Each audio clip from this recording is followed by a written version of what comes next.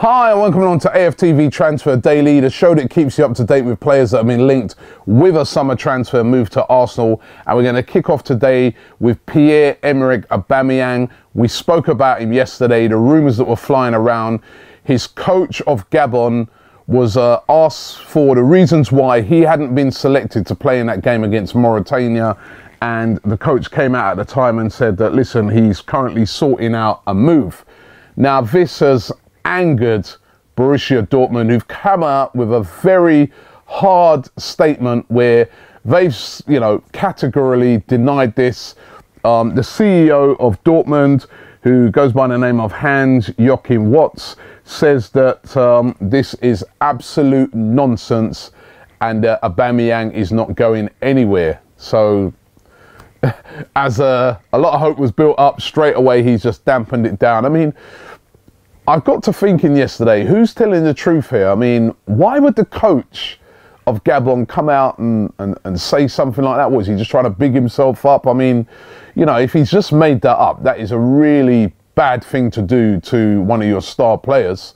You're really putting him in it.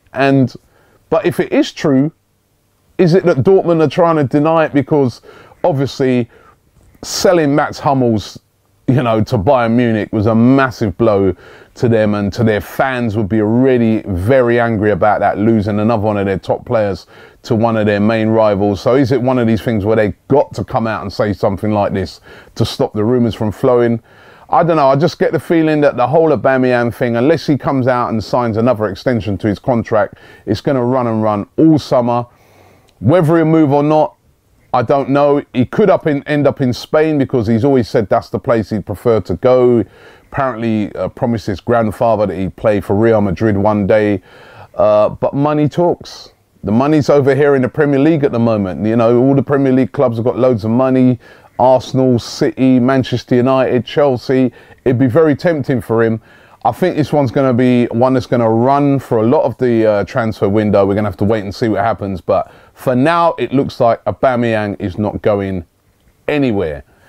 Lots of talk about defenders, and Arsenal, it looks like, are looking at defenders this transfer window, which I think is a great thing, because centre-backs, we've got guys like Pierre-Emerick Aubameyang. He's 32 years of age. He's slowing down. He's coming towards the end of his career. What's happening with guys like Kieran Gibbs? Is he going to stay at Arsenal? He'd be very disappointed that he didn't play more in the Premier League. And of course, he missed out on the Euros. What's the cover for Hector Bellerin in case if anything happened to him? So Arsenal looking at defenders, and I think definitely that is a good thing. One of the defenders we've been heavily linked with is Ricardo Rodriguez. He plays as a left back for Wolfsburg, 23 years of age. Now we're being told, excuse me, that he's got a 25 million euro release clause in his contract that runs out in June. So will Arsenal try and make a signing for him? He's been heavily linked with many other clubs around Europe as well. So it's not just Arsenal who are looking at him, but is it going to be a signing that might interest Arsene Wenger? We'll have to wait and see on that one. The one good thing in his favour, in Arsene Wenger's favour, if he is interested in him, is that he's Ricardo Rodriguez, very, very good friends with his Swiss teammate Granit Xhaka. So maybe Granit could have a word in his ear and say, yeah, get over it, mate, it's all right. We'll have to wait and see on that one. But a heavy rumour at the moment. Another player being linked with us is Kostas Manalos, centre-back, currently plays for Roma, Greek international. He's been continually linked with a move to Arsenal. He's got 3 years left on his contract. He's been questioned by journalists about whether he's going to be staying at Roma, and basically he said, listen, it's up to Roma, it's up to my agent.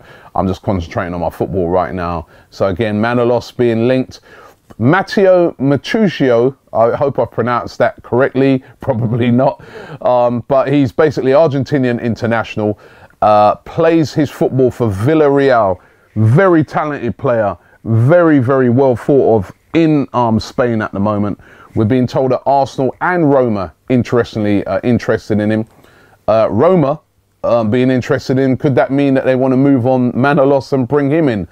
But definitely another imposing centre-back that Arsenal are looking at, and that is Mateo Musacchio. And there's also Koulibaly, Kalidou Koulibaly from Napoli. We've spoken about him a few times on the show. This guy, very highly rated, would be hard to shift away from Napoli. I mean, Corriere dello Sport over there in Italy, they claimed that Bayern Munich were chasing him before they bought Mats Hummels, and even made an offer of 40 million euros, but this was turned down by Napoli, who said they wanted more money.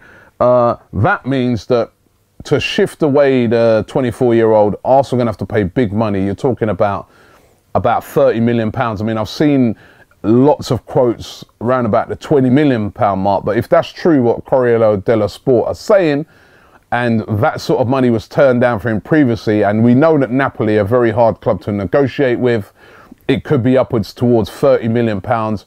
Are Arsenal willing to pay that amount of money? I think, listen, if he's as good as what everybody's saying he is, why not?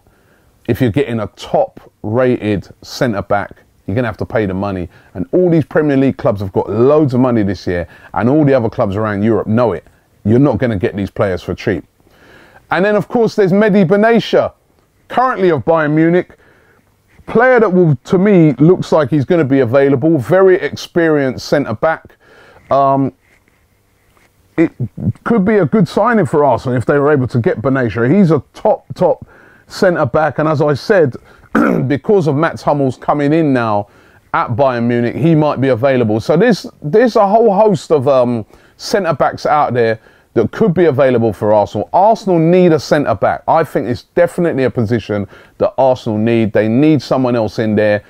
Koscielny, we love Koscielny. He's an excellent defender, but gets a lot of injuries. We know that. Again, he's in his 30s. Gabriel, very, very raw.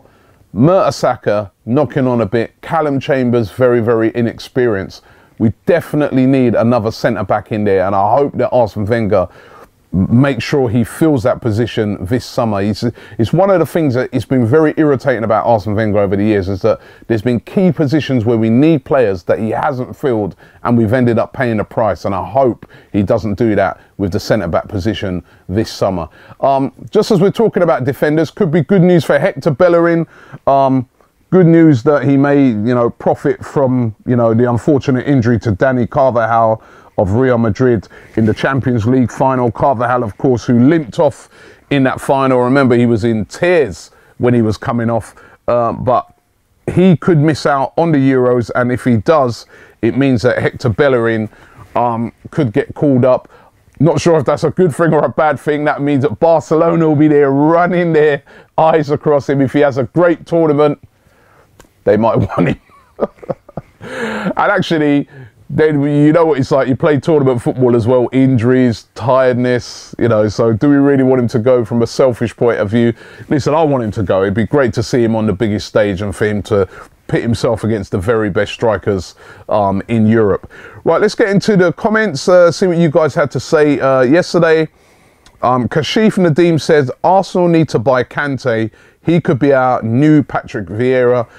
Loads of rumours yesterday from all outlets linking Kante with a move to Arsenal, but Kante says for now he's happy, so we'll have to wait and see what happens with that one. Very early in the transfer window, there's still loads and loads of times to run on some of these deals. Rich19 says, we are not an upgrade compared to Dortmund. He won't join us. He's talking about Aubameyang, sort of saying, why would he want to leave Borussia Dortmund and join Arsenal?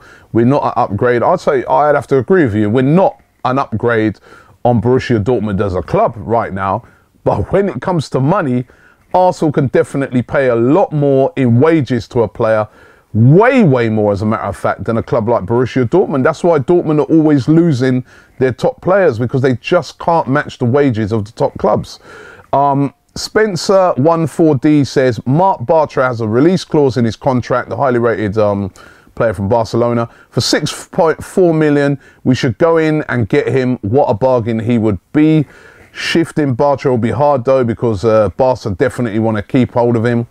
DNO Nixikyuk says, I'd rather get Manalos than Beatia. All right, so he's thinking definitely defenders.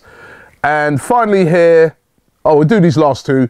Kevin Smith says Arsenal should definitely sign Aubameyang, and Trafalgar says I have a terrible feeling that Aubameyang is going to Manchester City. Ooh, listen, it wouldn't surprise me. They got the Doda up there at City. Lots of rumours going around. What I want to ask you today, centre-back position, defenders. Who do you think Arsenal should bring in? Which defenders out there do you think Arsenal should bring in? Defenders are going to be expensive. And you know what? You pay a lot of money for defenders and sometimes it doesn't work out. We saw with Manchester City last season, they paid a huge amount of money, £30 million for, you know, the defenders that they got, and £30 million plus for each of them, and they didn't work out. Neither of them. Otamendi, who was brilliant in Spain, came over to the Premier League and looked very, very shaky.